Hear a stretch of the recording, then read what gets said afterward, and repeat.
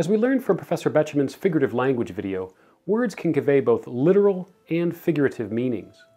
When I say, "I held the door," that means I was literally holding onto a door to keep it open for someone. When I say, "I held my breath," that doesn't mean I'm holding my breath in my hands.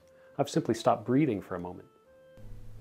Things get confusing and interesting when a word suddenly switches between two different meanings in the same sentence. Consider this example from Alanis Morissette's song Head Over Feet, in which the speaker describes a person whom she adores.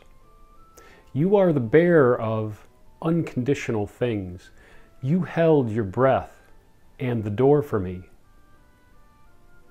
In the last line of the quotation, Morissette asks her listeners to quickly switch between two different meanings of the same word, held, within the same sentence. This literary device is called a zeugma, from the ancient Greek and Latin words for yoking together. As this word origin suggests, zeugmas connect two different meanings of the same word together, setting them side by side to surprise, delight, or confuse audiences. Zeugma is a funny-sounding word, and it's similar to another funny-sounding word, antinaclasis, which describes clever wordplay in which the same word is repeated twice with different meanings. When I say, "Time flies like an arrow, fruit flies like a banana," I'm using antinaclasis.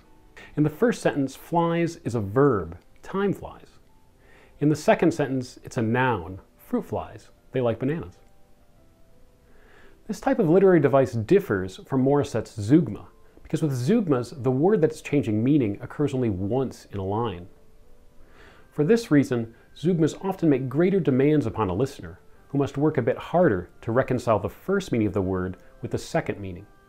In Head Over Feet, once we've figured out the zeugma, we can see how its two elements complement each other. The person she describes is both passionate, he holds his breath in her presence, and a gentleman, he holds the door. But zeugmas can also create tension between the two meanings for comedic or dramatic effect. A good example of this kind of zeugma occurs in Tim O'Brien's short story, The Things They Carried. The story revolves around a group of soldiers in the Vietnam War who struggle to process the death of a member of their troop, a man named Ted Lavender.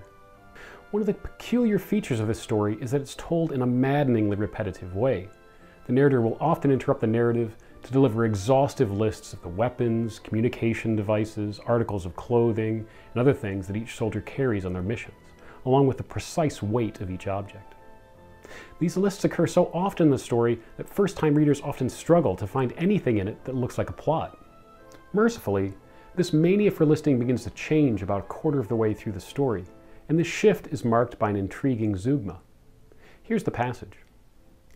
As a first lieutenant and platoon leader, Jimmy Cross carried a compass, maps, code books, binoculars, and a .45 caliber pistol that weighed 2.9 pounds fully loaded. He carried a strobe light and the responsibility for the lives of his men. The first 6 elements that Jimmy Cross carries gives you a sense of the crazy repetition in the story. But something strange happens in the last sentence. Clearly, Cross does not carry responsibility in the same way that he carries a strobe light. And for this reason, the final sentence can be understood as a zeugma. So what are we to do with this literary device? O'Brien's narrator is asking us here not only to recognize the different uses of the term carry, but also to consider how these different kinds of carrying are related to one another. When we try to answer this question, O'Brien's story begins to get interesting, as the things that the soldiers carry begin to change from physical objects into immaterial things. And when they do, this change is often represented through zeugmas. Here's an example of what I mean. They all carried fragmentation grenades, 14 ounces each. They all carried at least one M18 colored smoke grenade, 24 ounces.